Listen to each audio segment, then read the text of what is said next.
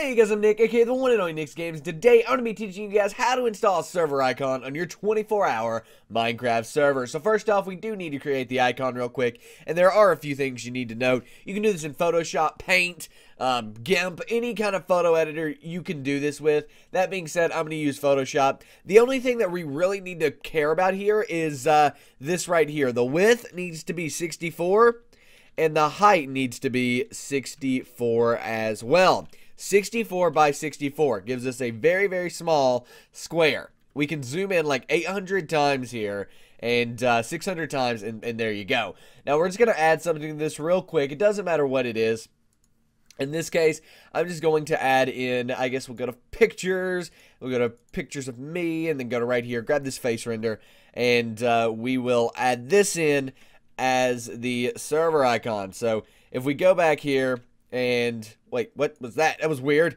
I want to Control A, C, copy that, paste it there. There we go. So if we make this very, very small here, and that's 1080p scaled down, we'll be able to kind of position this, move it over. There we go. Boom. That's our server icon right there. So we go ahead and save that as a PNG. This is the second thing that we need to make sure we have right here. Photoshop PNG. So whatever program you're using, it'll have the ability to save it as a PNG, I promise. And it needs to be named server-icon. Server-icon saved as a .png file.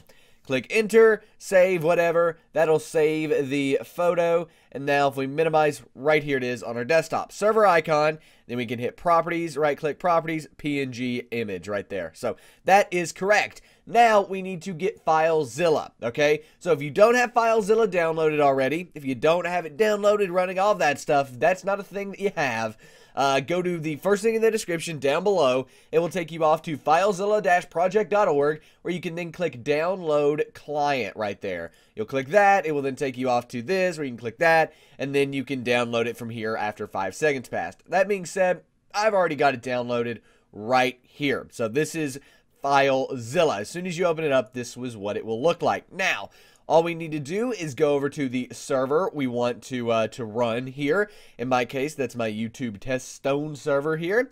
And you can start the server or not. Doesn't really matter. I'm going to leave it stopped for this, but let's go ahead and go into FTP file access and get our FTP information. Now, the IP is going to be blacked out here for you guys, as well as the port username. Probably just the username and port are going to be blacked out for you guys, so you guys can't FTP into the server and mess things up. But what we want to do is just copy things basically into their corresponding locations here. So, host needs to go over into FileZilla and host right up here at the top. Username needs to be copied over, paste it in. Password, that's going to be whatever password you log into Multicraft with, which I'm going to have to get here in a second. And then port is going to go into port. So let me go ahead and get my Multicraft password, and I will see you guys once I have it. Once you've got your Multicraft password in, you can go ahead and click Quick Connect. It will then connect to your server right here. As you can see, I've got a bunch of stuff in here. Really all this is a bunch of rainbow stuff, rainbow server stuff. It's going to work nonetheless, whether you're on a rainbow server, a vanilla server, a bucket server, this will work. Once you've got the server open, you want to come over here and find server-icon.png. Right here it is. Click it, drag it over into this, just the main file. As soon as you open up the FTP, drag it over in there to be the same as server properties, right, which are located right. I saw them. I saw the server properties. It's going to be in that same folder as server.properties. And once you've got that, you're good to go right there. So server properties, server-icon, you're good to go. Close out of this. We can go ahead and open up Minecraft. I will meet you guys in the Minecraft game on the main menu. Once you're on the Minecraft main menu, you need to add the server and not like direct connect. This time that won't work. What you actually need to do is add a server in here, and we can just add test server right here. I'm going to get the IP. I'll enter the IP, and we will click done. It'll add, and then you'll be able to see the server icon. We also need to start the server, so I'm going to start the server real quick. Let's go back to servers here. Start the server. I was going to do a jump cut there, and then I decided I wasn't. So we're going to go into the YouTube test stone server, hit start, and grab the IP, which is bam, right there, colon. with the port number of Booyah. Click done. It's going to then add, and look at that. There is our server icon added to our server. It's actually a rainbow server, but as I said, it'll work with vanilla and everything, I promise. Same exact method, no matter what kind of server you have, whether it's bucket, rainbow, doesn't matter. This will work.